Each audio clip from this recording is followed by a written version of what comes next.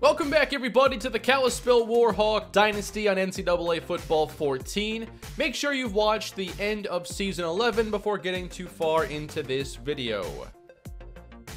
Well, this is now the longest Dynasty I've done on the channel. We are through 11 seasons, and this one ended with a national championship defeat. We have played in 4 national title games now in the series, this being our 4th in a row, but now we finally met a team that could beat us in this game. And if you look back at some of our big games and the comebacks we've had and the wild finish against Penn State in the Rose Bowl, it felt like we were due to eventually have a game like this not go our way.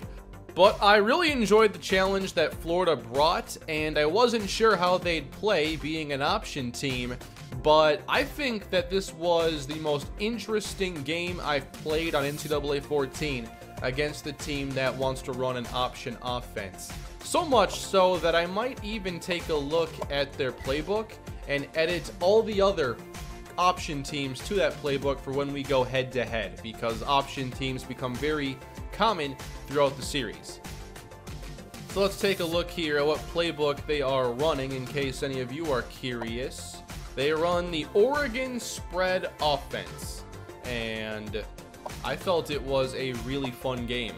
They definitely switched things up a lot, and they weren't predictable as many option teams are, and they ran the ball well while giving the ball to their best player in Robert Carroll.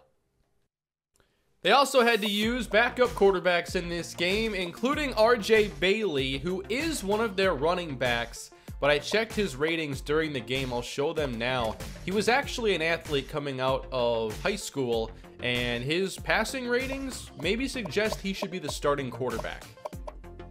Bailey has 84 speed, which is a lot lower than I thought he had, and he has very good acceleration and break tackle. A lot of good ratings here, including 99 spin and juke. This screen doesn't show it, but I will be able to find it over here. His throw power is 85, and his accuracy is 86. So they were prepared with Bailey in the game, but I also thought that their starting quarterback, Raymond Singleton, played really well when he was in the game as well. So Florida proved that they could end our run as champions. And now we're headed into year 12, and the newest season is going to begin at a date to be determined. I am for sure doing year 12. I just have some stuff coming up, and I don't want to get into a new season right now. Instead, I want to focus on the start to the Denver Broncos franchise on the channel. And then when things get settled here, I will do an off season, and we'll get through at least one more season with this team, maybe more. But there's a lot to look forward to in year 12 with us meeting up with Stanford again, Montrell Bonds at Fresno State, probably going to see some of the other good quarterbacks in our league as we didn't have a great schedule this year. So I think year 12 will be a lot of fun. But here was how our season went. Of course, in the beginning, it looked like this might not be a very good year for us. The loss to Minnesota was our most decisive in a very long time. That felt like one of those Stanford matchups where we weren't even close. But Minnesota only went 6-6 despite the really good game against us. And then I missed my first field goal ever with Rick Thomas to lose against Penn State. That was one of the first times I've seen ice the kicker in a while, and I wasn't ready for it. I did think we'd end up with a couple more losses this year just based on how things began, but once we got into conference play, the offense started to take off, and our defense proved to be way too good. There were not many teams that could put up multiple touchdowns against us, and breaking 20 was something that only happened, it looks like, one time in conference play. And if you look at the win-loss for our opponents, Penn State had 10 wins, UCLA had 8, Oregon had 8. Overall, we didn't really have a challenging schedule, and I do prefer challenging schedules at this stage for more interesting games. We had a lot of blowouts this year as the offense proved they were still really good, including in this game right here. We had 52 points, and this was the Austin Jenkins game where he broke the single game rushing record for Kalispell with 304 yards and 3 touchdowns. I started to think after his second touchdown that he might have a chance, and I couldn't believe the score he had to end the first half.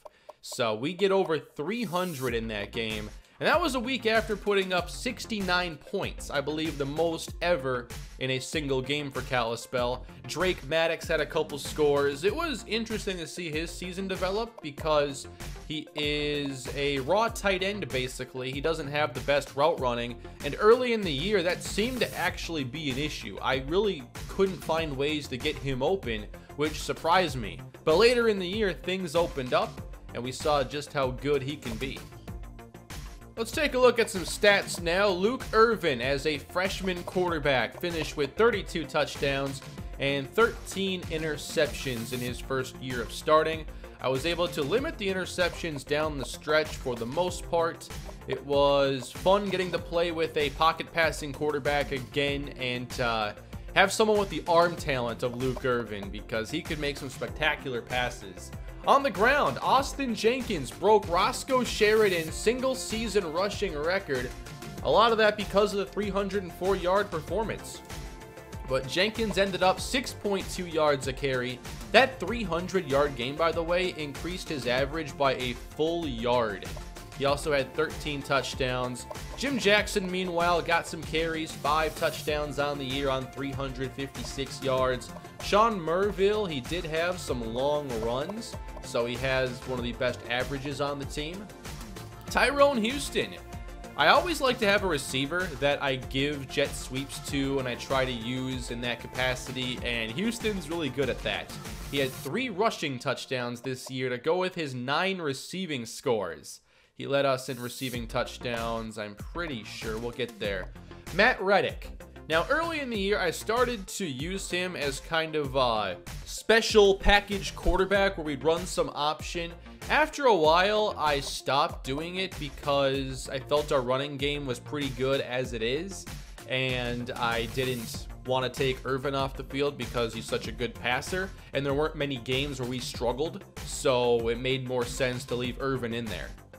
A few more carries here down the board. I am really surprised that I gave, looks like, 10 carries to Houston, 9 to Edwards, yet the production was so different because I thought Edwards could have this kind of production here on a couple runs a game or here and there, but he only had 19 yards compared to Houston's 193 rushing.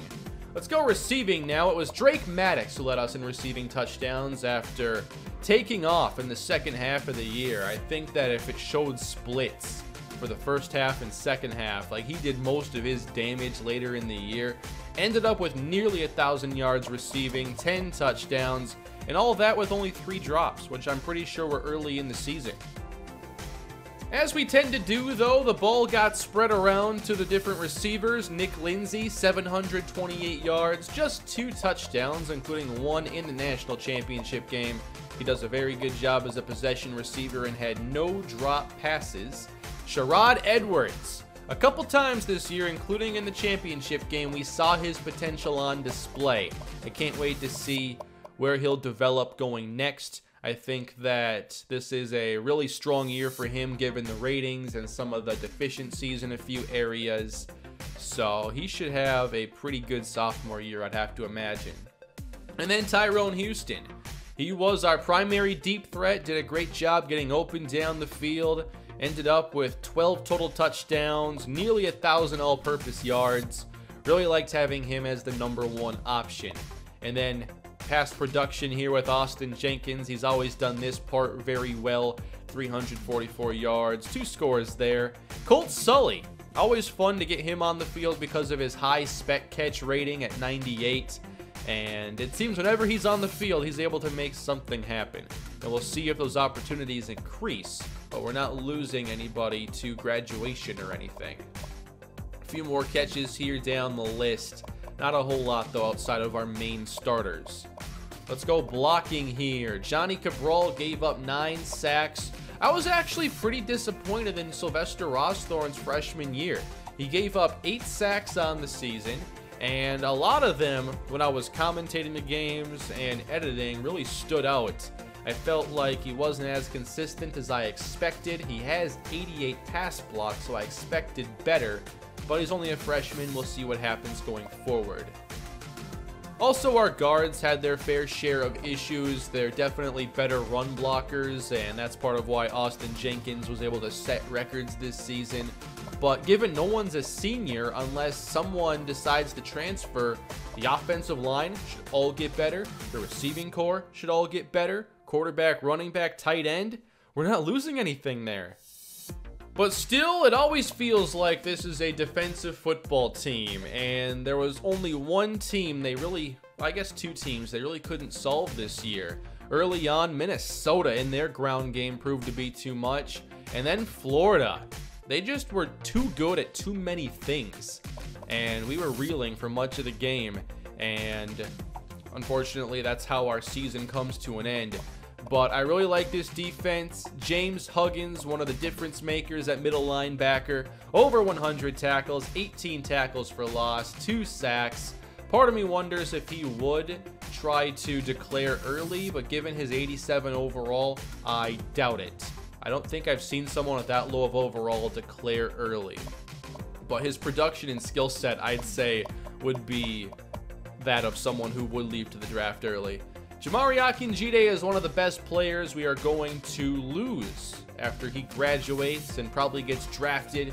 He had a really good senior season. Always fun to watch him come down and run defense to make stops. This year, he finally got the interceptions going with 5 total. He finishes with 7 in his career and 4 touchdowns overall.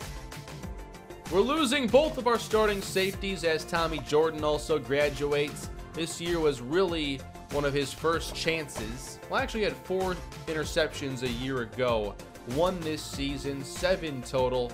Always fun to have safeties who can cover a lot of ground. It lets me switch up my defensive play calling quite a bit, knowing I have someone with his range. We did a really good job, I thought, of forcing interceptions this year. 3 for Brandon Williams, 3 for Daniel Foster. Another player I think probably should declare for the draft, but I'm not sure he will. 92 overall. Not sure if that would happen, but I think it's possible.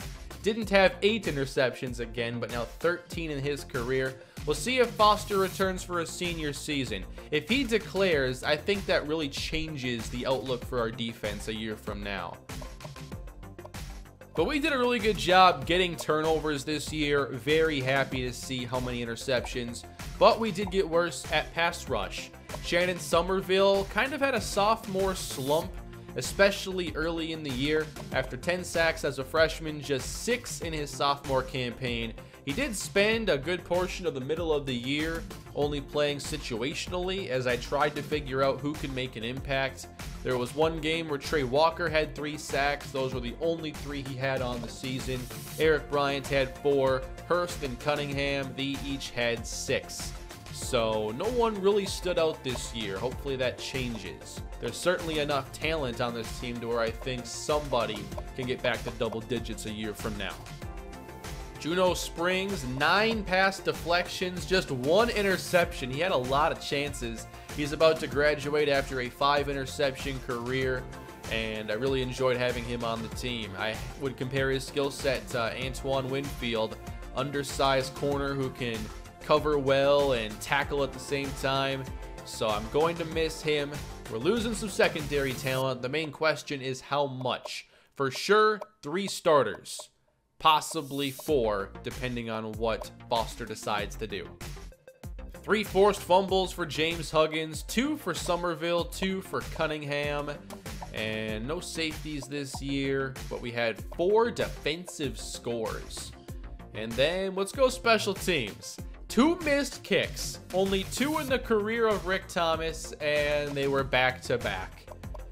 I usually don't have an issue with the kicks, but the ice the kicker one did, and then I forget the next one. I think it was an overcorrection trying to hit a long kick. Maybe it was an undercorrection, I can't remember. But he finishes his career making like 99% of his field goals at least. We punted about 3 times a game with Dominic Day. He doesn't have a strong leg. He might punt for us next year. We'll have to see. I want to know if his ratings will go up much from 60 overall. Colt Sully, 1 kick return for a touchdown and 7.6 yards per return there. Let's go career stats now. I like doing this. Although we have such a young team, there probably aren't that many large numbers here. Like Irvin's a freshman, so we saw every career stat this year. And then rushing, Austin Jenkins, he's played a couple years as a backup. So now the big breakout, 1,500 plus. Receiving, no one even at 1,000 yards total yet. We're just way too young on offense for standouts there. And then defensively, we'll have some numbers here. Obviously, almost 300 tackles for Jamari Akinjide. Huggins closing in on 200. Akinjide, 36 tackles for loss, playing safety. For sacks, Somerville, 16 in his career. 13 picks for Foster in his 3 years. How about defensive touchdowns? Actually, forced fumbles. 4 for Huggins. And 4 touchdowns total for Akinjide. 3 for Springs. Oh, wow. Thomas attempted 99 field goals in his career. Only missing 2, so 97% made. How about returning? Nothing too interesting there. All right, let's go with the season stats then and the career stats around our league. And you'll notice in my Denver Broncos franchise, I'm going to be including some players from this series. I'm going in chronological order with the classes, and the first year of the Broncos series will have some players from the year 8 team and a couple players on other teams. So it would take a while for us to catch up to where we're at currently, but that's part of why I make these videos here, because they're kind of a time capsule for that season. And when I want to go back to check on a stat or a rating or two, this is a really convenient way to do it. Plus, it also just gives us a nice way to wrap up the year and talk about it. I'm actually really disappointed we never got to play Tyson Walker in his career. And I was looking at like the QB1 feature on Madden 20, and Oklahoma is one of the few teams that's in there. It would have been fun to have actually seen him play before and then maybe do the QB1, just a short thing with Walker. I might, when the time comes, put him in the draft class anyway. Tyson Walker was the highest rated quarterback this season. Jason Murray, he also could be a QB1 option. I don't think I'll actually get to the mode now, but it's something I thought about a few weeks ago. Most touchdowns, Kevin Lake and Brennan Cummings. A lot of these players we've never seen before, but it's still fun to check this out. 25 interceptions here led Marcus Hill. Ramon Ross, I think we helped out a little bit with his 19. 2,000 plus yards for Robert Carroll. That was a tough game against the best back in the game. And there are a lot of good ones. Jarrell Sanders wins the Heisman Award at 87 overall, 1,800 yards. And thanks to the breakout late, I actually finished quite high with Austin Jenkins, and I normally don't come close. Receiving is always fun to check out as well. 1,300 yards for Zach Lee from Western Kentucky. Not a ton of big schools represented here with the top producers.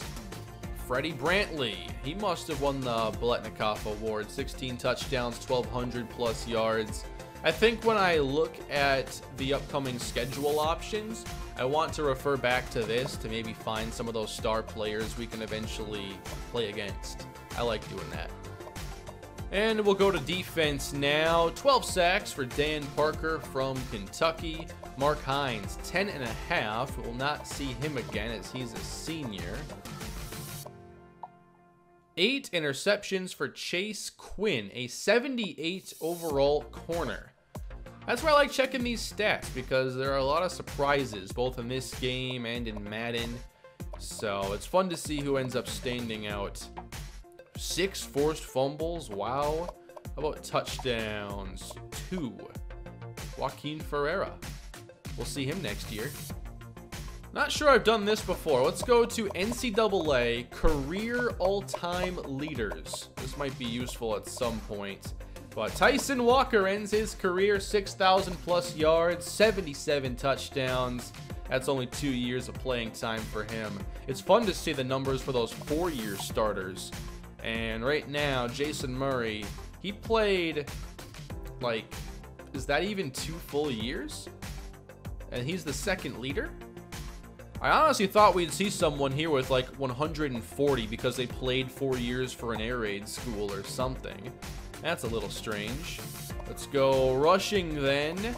As Robert Carroll, if this were real, he would be the second all-time FBS leader, like career-wise, behind Ron Dane.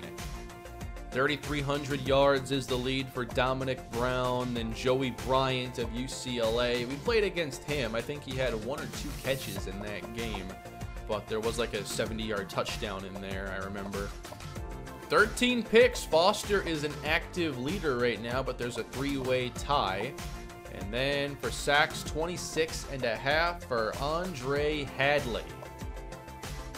So now that year 11 is over, the players that will be graduating we know are Rick Thomas, Tommy Jordan, Jamari Akinjide, Juno Springs. So our top 4 players are going to be gone. Johnny Cabral, he's one of those players I'm just not sure. Will he try to declare early or not? And remember, I don't try to convince players to stay anymore. Partially, I think it makes it more realistic, but also I like the added challenge there of having to replace players that don't play 4 years. There's also Brandon Williams, so there's an opening at linebacker, and Jaquan Cunningham. So maybe next year we become more of an offensive team. There's that possibility depending on who we lose, if there are any surprises. But the offense is really not losing anybody, while the defense is losing a ton of players. And if Foster goes, if Huggins goes, like, we're probably allowing a lot more points a year from now. But we already scored a ton this season, so I think our offense is going to be really, really good next year. By the way, for anyone interested in ratings, I know I'm interested, so I just wanted to document some of them here. We have Tommy Jordan, and I want to go to a couple other seniors, Jamari Akinjide. Of course, you can always go back to like the off-season streams, and a lot of this stuff is shown as well. Foster's 99-man coverage can't get any better, so I wonder if he just goes pro. Perhaps when this draft comes around, it'll include Robert Carroll. We saw him and the impact he could bring to a team, so there's him. I think we also have to look at Tyson Walker here. Just wanted to know skill sets here as best I could. Might not be a bad idea to include his top receiver, Cornelius Davis. Pretty good ratings here.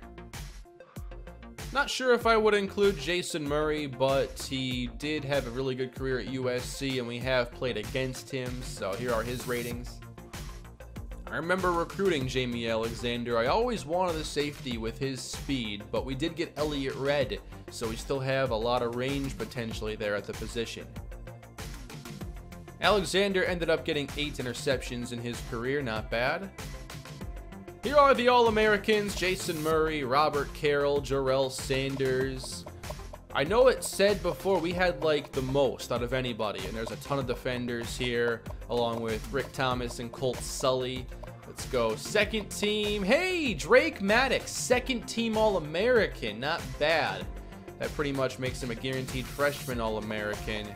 Walker is second team, and then a couple offensive linemen. Somerville again. That's a little surprising. And freshman, Edwards, Maddox, Ross Thorne. I don't think Ross Thorne deserved it. Here is all conference, by the way. Austin Jenkins, first team. A lot of the same All-Americans. Second team, still no Luke Irvin there. And I guess he wasn't freshman All-American either. I'm not sure if you can be redshirted and get that. And then award winners. The Maxwell goes to Jason Murray. Walter Camp to Jarrell Sanders. Bednarik to Akinjide. He almost won this one too, but it goes to Brandon Wade. Murray again. Sanders again. Boletnikoff did indeed go to Freddie Brantley of Western Michigan. Mackey to Zach Lee. Not far with Drake Maddox. Could have a second Mackey Award winner on this team eventually. And here are the O-line awards. So close to the Lombardi. Best linebacker is James Huggins. I'd have to agree. The Thorpe goes to Akinjide, Rosa to Rick Thomas, and Dominic Day did not get the Ray Guy Award.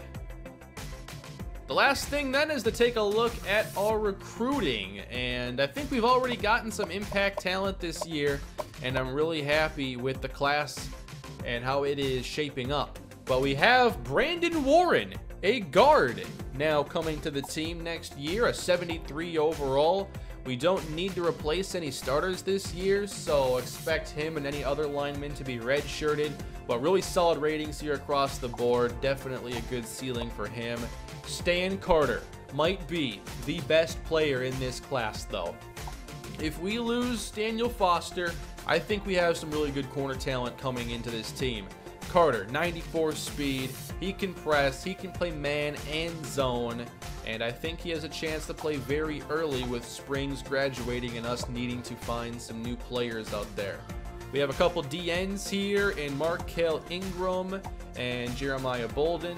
There's also Eugene Barber a few ahead, but Ingram needs a little development here, but he's pretty well-rounded, high agility, good finesse rush, while Bolden has worse agility, worse strength. He'll need a bit more time to develop, but they were just some of the easier players, I guess, to recruit.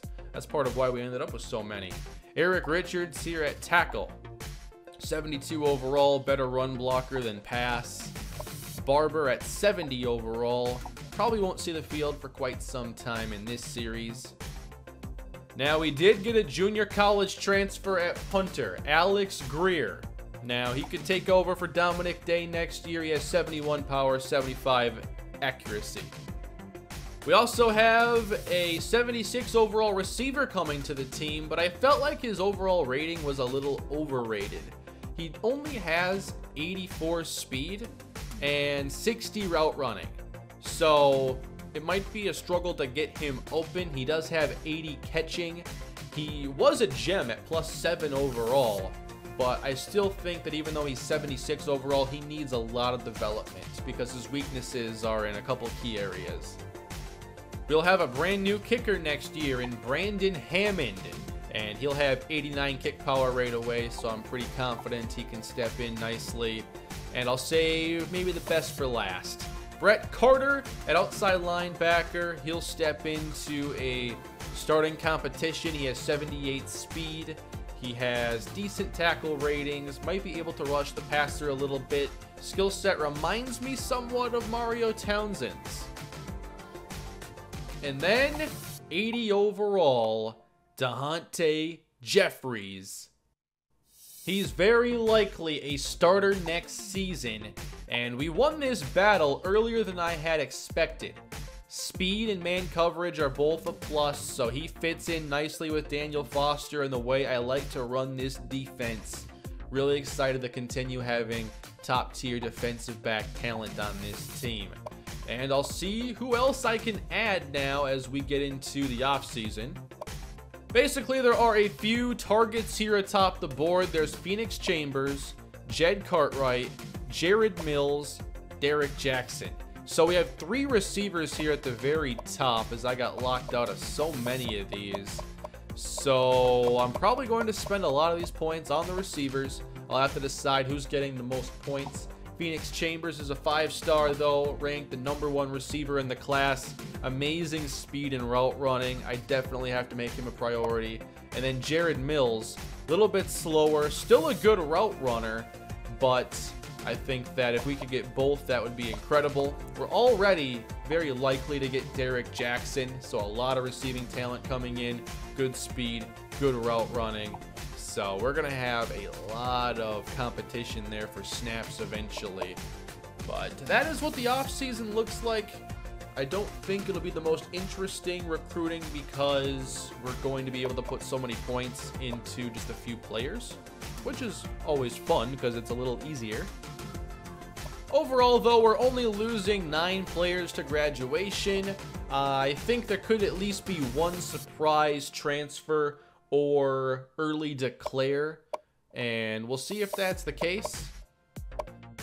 Overall, our outlook is still looking very good. We might have a little retooling to do next year on defense, but for now, we are still one of the top teams to beat in the Pac-12 and in the nation overall. So that, everybody, is the end to year 11 of Kalispell football. Again, I'm not quite sure when year 12 is going to get going. I'm hoping here in the next couple weeks, but I will let you know when I know myself, and then we'll get to a brand new year of Kalispell football. Thank you all for your support in this long-running series. It's been really fun. Please leave a like and subscribe to the channel, and I will see you all next time. Have a great day.